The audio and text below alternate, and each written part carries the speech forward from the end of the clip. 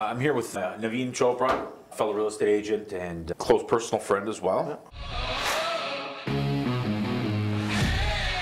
Thanks for having me, Michael. Thanks for being here. Appreciate it as well. I wanted to bring you out and talk about the development you're working on right now, but also I'd like to take these opportunities to challenge real estate questions for people, give them some more information to work with and analyze the market and the things that's going on and what they're doing too. I know you got your finger on the pulse of the pre-construction game. Yep. You've been doing it for a long time. So how about you give us a background of why the heck you got into real estate and go from there. Sure, sounds good. The reason for getting into real estate, I come from a family business, and during those years of working with the family, real estate was always a conversation within the family of what to invest in. Parents were always strong believers of the old line of, hey, the best investment is real estate. God ain't making any more of it. Buy it while you can. Of course, and yeah. It's a cultural thing. It's a cultural thing. You hear from everyone that has their mindset on real estate investments, they really believe in it. So, or even a pride of ownership too. Yeah, for families of owning, getting a bigger house. When we grew up, it wasn't a roof over your head. Yeah, just having something. But like when we grew up, for all our culture, it was the vacations and stuff weren't the big things. It's having the bigger house and moving on to a bigger property. The family's growing. Real estate, family's growing. There's always a pride of ownership with that. So, yeah, I had the opportunity to getting into real estate. It was always, hey, I'm gonna do resale. And while I was doing that, getting just first brand new, doing an open house for someone, and someone introduced me to go pick up their open house signs. Okay. So I went to a sales office. They're sitting in Arista Home sales office off of Box Grove. Okay. 407 and 9th line. Could remember it like it's yesterday. And just when I walked in there, I seen bustle, people looking at floor plans on the walls, energy everywhere. So totally I pick different up the environment of real estate, right? Completely different. I pick up the signs. I go do this open house where I believe 2 people showed up. I'm saying, what am I doing here? Go back, drop off the signs, go home. Monday comes around. I have a meeting with the person that I was doing the open house for. It happened to be Nicole Lombardi. Oh, right, okay. Yeah. Now. So as she asked how the open house went, I let her know, hey, a little bit slow, a little bit different than what I expected. But what was happening in that sales office? What's the deal with that? And she looks at me with a smile. Why are you interested in that? Is that something you'll be? I would go, yeah. I wouldn't say no. I wouldn't commit myself to it right now, but I would definitely never say no to it. And she was like, timing's great because we're looking for new sales reps. And how long there was we that? just grew 15 years. 15 years ago, okay. And since 15 years, not to say I don't do resale. I will do resale for friends and family. I don't pursue it as much, but from there on, it was pre-construction, selling new homes for the builder. So for the last 15 years, pretty much pre-construction, obviously you've done resale. Yeah. Myself and the company here at Agents of Real Estate, we do both resale and pre-construction. Yep. But I see the attraction of the pre-construction. And what drove me to pre-construction was to learn the business more through the eyes of pre-construction. And I call it like a retail environment. Yeah. Whereas it is like resale is the version, and I come from consumer, other businesses, products and services, as well as services. When you're dealing with a general store or product store, it is a different experience than if you're dealing with commission-based sales and more of an aggressive nature kind of in terms of selling and closing customers. And I really like the kind of retail environment because it presents a new product, more conversation with people. Guarantees. Yeah, more safety for consumers. Choices too. More choices. You walk into a home pre-construction, you know you're going to choose your colors, your upgrades, all that's available for you rather than resale. At the end of it, you're buying someone else's home, right? Correct. Yeah, it wasn't tailored to you. Correct. Now you're getting a little bit more, although it's not a custom home, you are getting some of those options available to you without paying the high prices. What attracted me to the pre-construction was how do we bring forward this kind of feeling? Not so much you can't really say, here's a resale home, let's choose your selections. Yeah. But let's bring this environment where people are treated like welcoming into a home, welcoming them into your business, and showing them options and treating them a little bit better, or maybe with some more security or added value.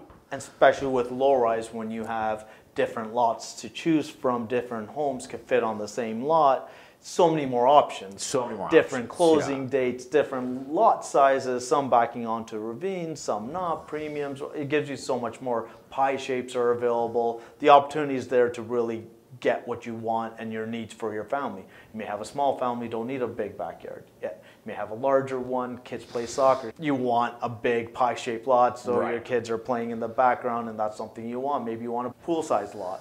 All those options are You've usually got there options, in new yeah. developments, right? You also have the advantage of time sometimes, where if you're buying earlier in the stages of development, you have time until you have to close it. Yeah, So you could- have cash flow time, you have a little more flexibility. a little bit more planning. A little more planning, security. And for a lot of people, just having more time and making that decision helps. Not Helps, yeah. everyone is ready to jump in a home within 3 months from when they first look. Yeah, I think the or average with their right now first is about deposit. 90 days. Yeah. 90 days doesn't give a lot of time, but when you have a year plus, you could do a lot of planning. A lot of investments could get moved around, a lot of savings can be moved around and gives you a lot of opportunity to really work your way up to it and get comfortable in that situation. So one thing I caught you say was that even 15 years ago, you saw the hustle and bustle of pre-construction. Yeah. So it's been going on for a long time. You know, we're all familiar with the market. A lot of people have been hearing about the market over the last 15, 20 years and its growth and its affordability issues and the peak price points. And they've all happened on repeat. And, The ups and downs. When I started, 2008, 2009, you're in the same position. You're just coming off the biggest American crisis in housing. 2008 housing right? crisis, yeah. Yeah, so prices were still low, sales were still slow, and then just coming out of that, It just blew up again. blew up over and over. There were small pauses in between. And what I've been noticing, the cycle's just been happening quicker and it's been quicker. longer than 15 So you years. had, It's been at least 20, 25 years that we've been going on this. up and down, Straight up, pretty but much, some with a small couple of pauses in blips. between. But if you're noticing and you pay attention to them, the blips are coming quicker. Yes. And the recovery's coming quicker. So yeah, you have to be used to these up and downs, and the experienced investor will know not to panic and hold, yeah. and also will know not to extend themselves. Of course. Always buy in the intentions of long term. If short term works out, great, good for you. Go ahead, take that quick flip and let's do it again. But don't get stuck in a position where the short term was your only game, it didn't work out, and now you're working at a loss. You might get turned That's what we, as real estate agents, and even with people, we talk about this all the time about affordability, okay? And the development that we're going to talk about today is in a totally different area, okay? But it's in Simcoe County, Norfolk. Simcoe in Norfolk County, Norfolk out County, west. okay? Out west, near London. Yeah, just on top of Port Dover. On top of Port Dover, okay? But we talk about, a lot of people in the area of GTA bound, talk about affordability. Yeah. And I would argue on the affordability factor is multi-pronged, whereas, okay, we need more income, maybe more jobs or better income paying jobs, but also GTA is growing. I think, hey, if you find a job that pays and you can afford to live in Toronto, God bless, and good for you. But if not, you have to plan to live first. You have to plan for your household, for whether you want a family, whether you want yourself, but you need a roof over your head. And the opportunity to be able to buy, right? If you keep thinking, I could only buy in the GTA, I'm only going to buy in the GTA, the prices are not going down. No. To keep up with that appreciation, it's hard for anyone to say, I'm going to save for another 2 years, and then I'll buy. Guess what? The appreciation outdid your savings over and over again. That's a good point. So if you had, say, for example, bought in a community where you didn't, wasn't your first choice, or you had hoped would have been an hour closer to where you wanted to be, that appreciation would have helped you get there one day. Get your step. Yeah, so take that first step into owning something, owning somewhere, owning where you can within afford. Within your means. Within your means and where you're ready now. When's the best time to buy? So you strengthen your position. You start now, you get your position strong. And now you're growing. It doesn't mean that you're not saving money also. Because that appreciation plus the payments you're plus making plus the payments plus what you're saving now over those 2 years. Now you can work your way back into your dream location. So you're counting for savings plus appreciation. Plus appreciation. So you're missing out on that part. Yeah, when you just save, Plus, you're if you're missing not out on disciplined at appreciation. savings, the mortgage will make you disciplined because you have to pay it anyway. So I know a lot of people tell me that as well. Yeah, it gets you thinking in the right direction, and obviously, and even if you choose not to move there. So I've done it in the past where I've owned properties. I did not live there. Maybe for the first year I did, but then I wanted to change locations. Still couldn't afford that location, but I rented in that location. Okay. But I was still a property owner. Okay. And while that appreciated, I paid rent somewhere else. Okay. But it equaled out. It equaled out. But at least I gained on the appreciation. You still got the appreciation. I was in the market. Huh. Okay. So you don't always have to live in. Now, on the there are yeah. benefits to it, tax-wise. On the appreciation scale, we do need to take into account that there's never a guarantee that it would have appreciated to the number you want when you want the money out.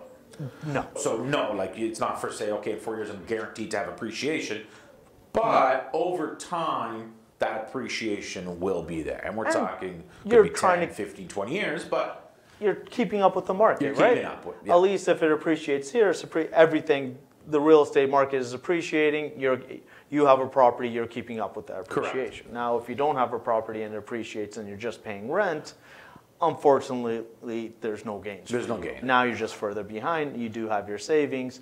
But again, if you had the original savings already in a home, that's appreciating. Yeah.